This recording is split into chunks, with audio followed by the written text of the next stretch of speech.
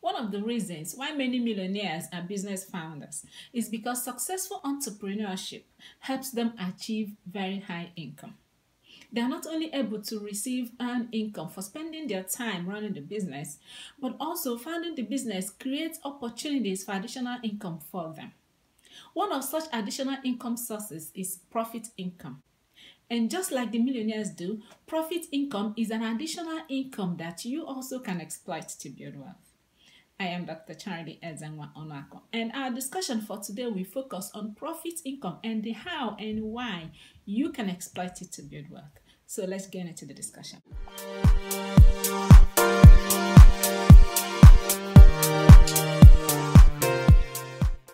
Business ownership is considered one of the best strategies for building wealth because of the opportunity it creates for high income.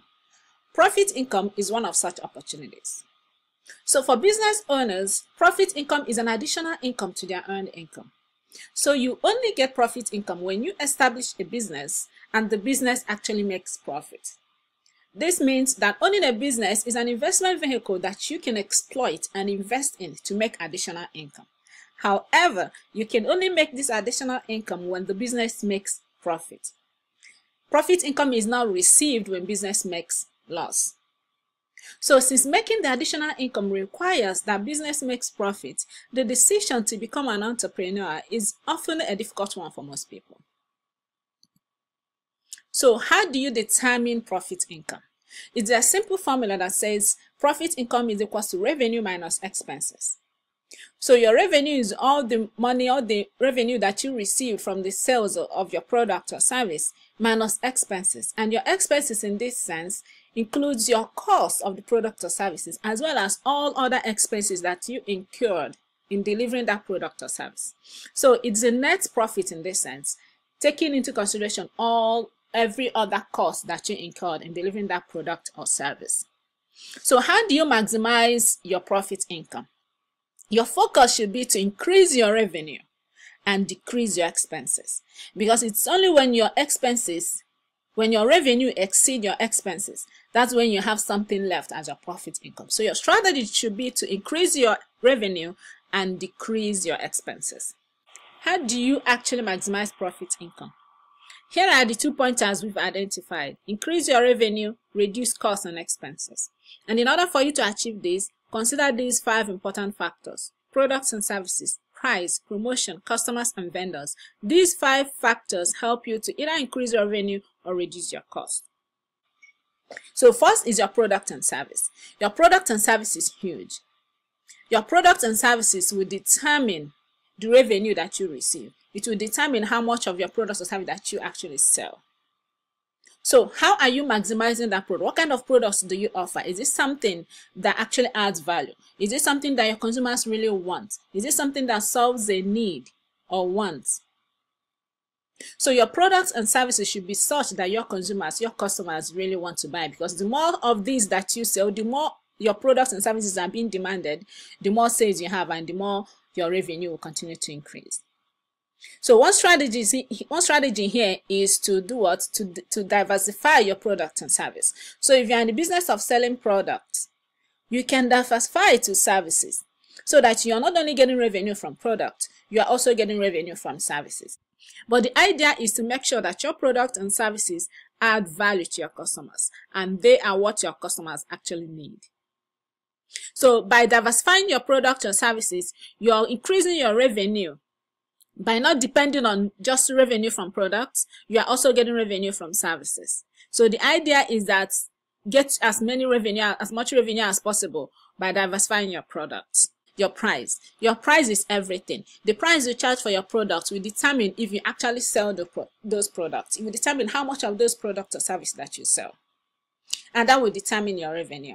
So your price can also make or break your revenue, because the price you charge might make your customers buy more of your product. Or if your competitor has the same product or service at a very competitive price, you will start losing sales to your competitors. And when you start losing your sales, your revenue will start dropping.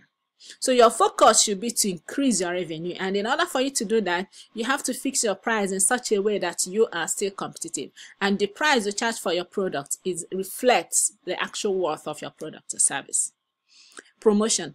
How do you get your product, information about your product, out there to your customers? How do you market your product? How do you get your product to reach wider customers? Your promotion can help you increase your sales, increase your revenue. So the more people know about your product or service, the more people you have the opportunity to convert into customers. So your promotion is huge. However, your promotion can also add to your cost. So remember, your strategy is to increase your revenue and reduce your cost. So your promotion can come on the other way. It can act contrary to your strategy, because your promotion can increase your cost. A lot of times, your promotion activity has to be strategically planned so that you don't incur costs, unnecessary costs. That will be a challenge to you achieving your profit goal. So plan your promotion in such a way that even though you're spending, but you are not spending so much that's to jeopardize your revenue goal. Customers. What customers do you serve? Have you identified your loyal customers? Are you serving a need of your customers? A lot of times people serve the wrong customers, and people have not identified their real customers. And by serving the wrong customers, you are missing out on that so much sales that you should have been getting if you are serving the right customers. Your customer is huge. Your customers are the reason why your stores or you're running your business. They are the reason why you are open in the first place. Without your customers, you will not have any sales, and without any sales, you are not increasing your revenue. So focus on your customers. Identify who your target customers are and serve them. Identify their needs. Form a relationship with your customers. That way you know what they really want and need, and then you can tailor your products and services towards meeting those needs. A lot of times people are not able to charge the price, the true price, or charge a price that reflects the true worth of their product, because they are serving the wrong customers. Wrong customers will not see the value in your product or services, and if they don't see that value that your product or services are offering, they won't pay the price that you are willing to sell. So make sure you're serving the right customers, and make sure you're tailoring your products and services to meeting the needs of those customers. That's when you increase your revenue. Because satisfied customers, loyal customers will constantly refer your products, refer their friends and families to your business, and then you increase your sales. Vendors. Who are your vendors? Your vendors are as important as your customers, because your vendors will determine the quality of the product you bring out there for your customers. Your vendors will determine the cost of your product, because when you get your product at a very high cost from your vendors, you will definitely charge higher price, and that can make you uncompetitive in the market. So choose your vendors correctly. Vendors determine the quality of the product you have to offer.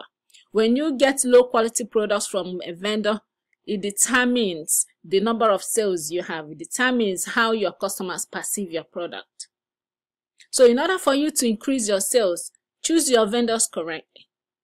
Assess your vendors, and if they are no longer meeting your needs, if they are no longer in line with your goals, make changes. A product you buy at a particular cost from a particular vendor, another vendor might have the same product or service at a reasonably low price, and the product or service might be of the same quality.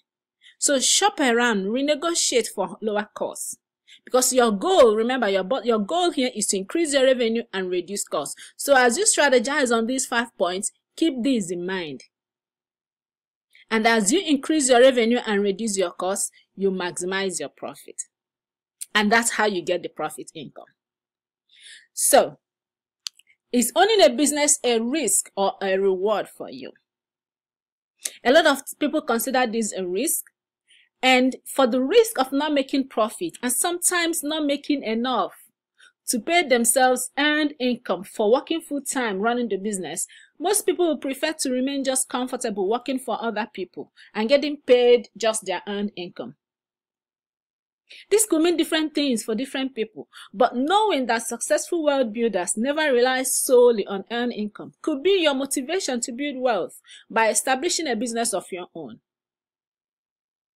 So depending on your stock of capital, the profit income could be that additional income you need to build wealth. What are your thoughts? Could profit income be that additional income you need to build wealth? I'd like to hear your thoughts on this. Please share in the comment section below. In our next lesson, we will discuss another income source that you should exploit to build wealth. Thank you for listening, and I will see you in the next lesson.